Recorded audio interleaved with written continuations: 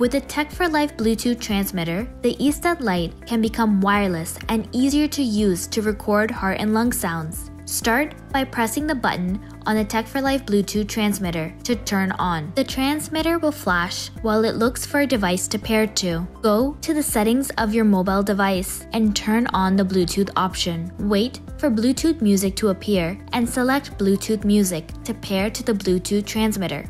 Once pairing is successful, continue to the eSteth app. Top of the home screen, a display message saying device not connected will appear. Select the plus button under the Bluetooth symbol on the screen. The top message of the screen will change to a device connected message. The bottom of the screen has two buttons, test and start. The eSteth app not only records the sounds, but it also provides a visual for the receiver to see where the eSteth Lite was placed on the patient's chest, abdomen, and back when the sound was recorded. Thank you for watching.